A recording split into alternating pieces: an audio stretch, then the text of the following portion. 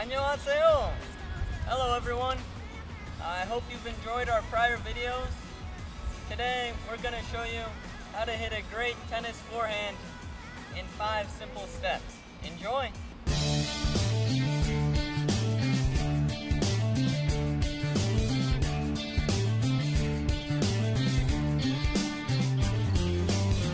So, today I'm going to show you how to hit a great tennis forehand in 5 simple steps. So today we're going to start with the grip. So we're going to have the semi-western grip, the most commonly used grip on the tour. And to find this grip, you're going to have your racket in the flat position and just slap your hand right on top of the grip so your pointer finger knuckle is facing up. You can also find it by just kind of like you're going to pat a dog when you slap your hand on top there. And that is the semi-western grip.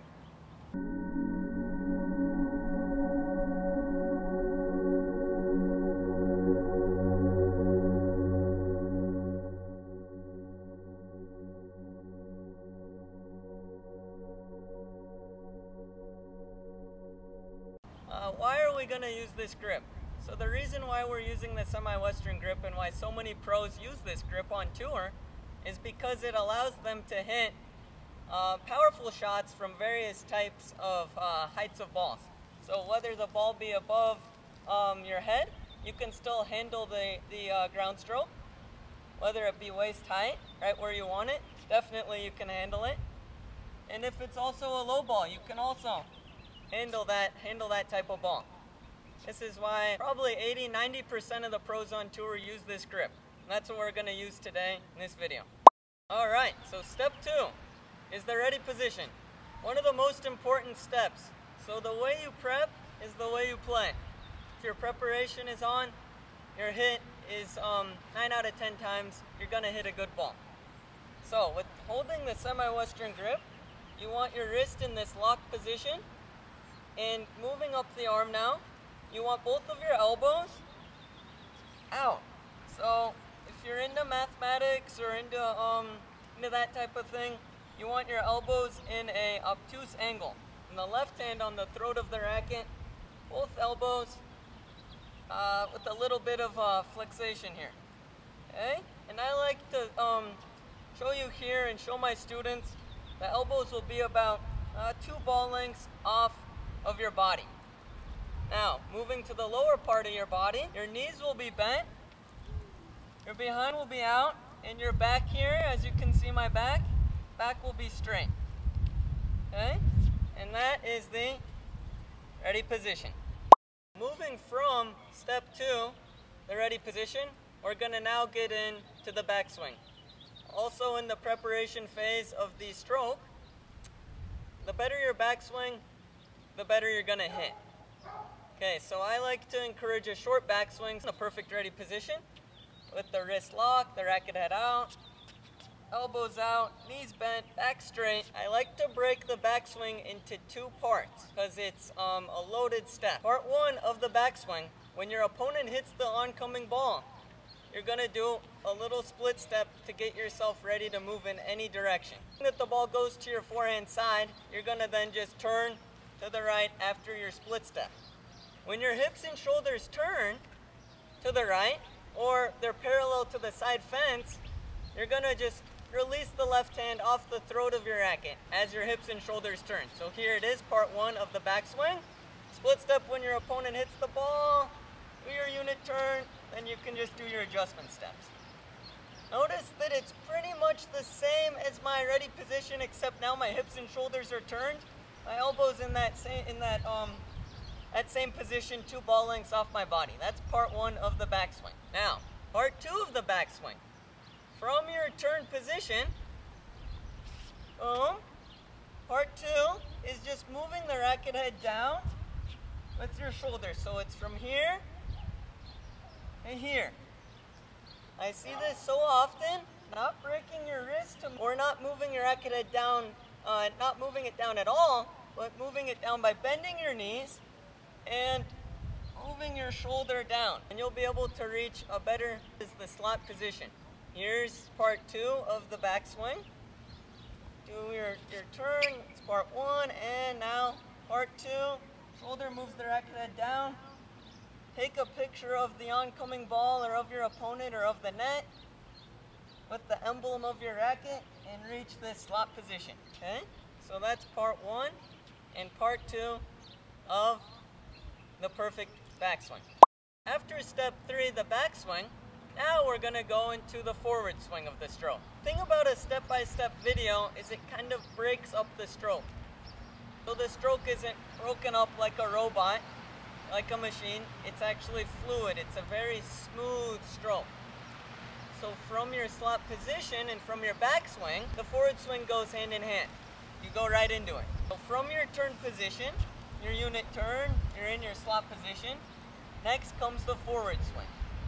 So as the ball is coming in and when it's in the proper comfortable spot to hit, where you're going to initiate your contact point is very important. Contact point is going to be just at your front foot.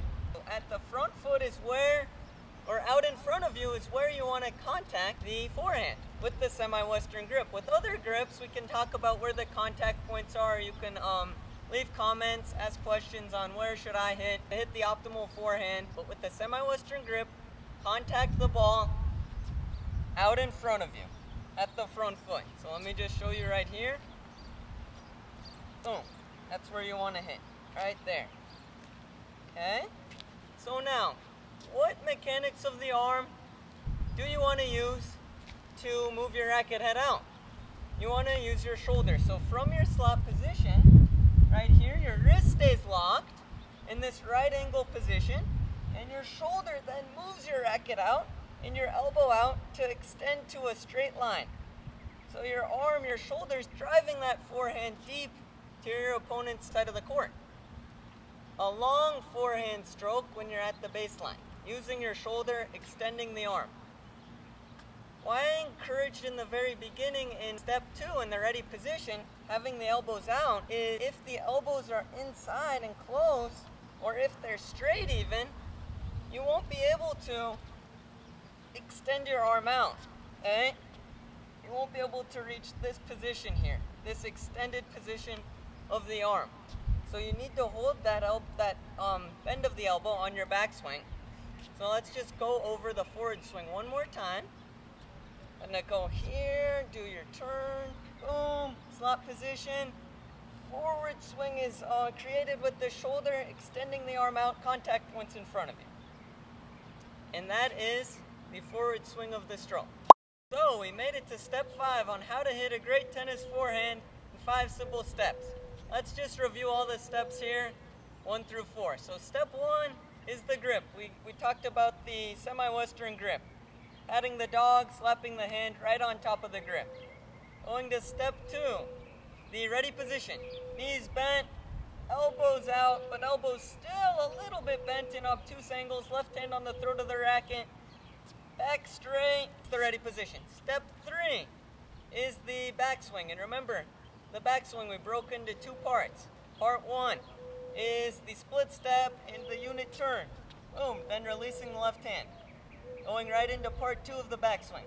Racket head moving down with the shoulder, maintaining your bend. Also moving your racket head down with the knees. Keeping the elbow bent so you can then create power and extend your arm out to the contact point. Step 4, which is the forward swing. You go right into it.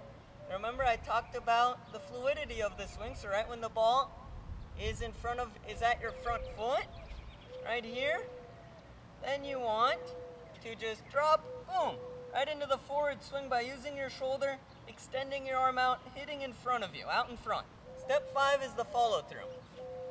So this is like the cherry on top of the stroke, finishing the swing. There are 3 different follow throughs in tennis. Rafa Nadal kind of added a 4th follow through, the over the head follow through. We're just going to talk about simplest follow through, which is over the shoulder. The follow through will make you use your shoulder and drive through the ball more easily, and it will also make the ball drop. So from the forward swing, driving the arm out, watch what happens with now my elbow and where my racket head finishes at the follow through position. Boom. elbows up by my chin. Racket head is down my back. Okay, like you're gonna scratch your back. I always teach the kids this. Also the adults, it works scratching the back on the finish. Will make you drive your arm out. It will make that ball drop by finishing the swing. You won't be able to finish your swing or follow through if your arm tightens. You'll see this, I see this a lot with people who lift weights or just people who are self-taught and then they come to me for lessons. They don't have a follow-through, so their shots are flying. You have to have the follow-through to drop the power that you created on the other side of the court. Hey, we can talk about the other two follow-throughs in other videos, but that's a little more advanced. So, those are the 5 simple steps how to hit a great tennis forehand. Thank you all for watching the 5 simple steps to hit a great tennis forehand. I hope you enjoyed. Here's everything put together. Practice, practice, practice. On Young. Bye.